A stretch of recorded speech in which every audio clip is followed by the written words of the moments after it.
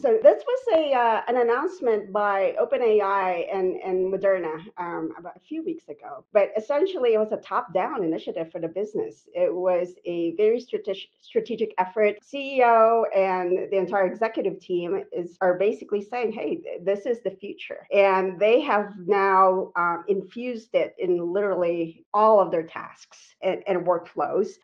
Interestingly enough, their chief legal officer was one of the first to adopt AI into her department. They have 100% adoption of AI in the legal department of all departments, right? And they're actually saying that they'd be able to develop 15 products within the next 3 to 5 years with the same amount of people.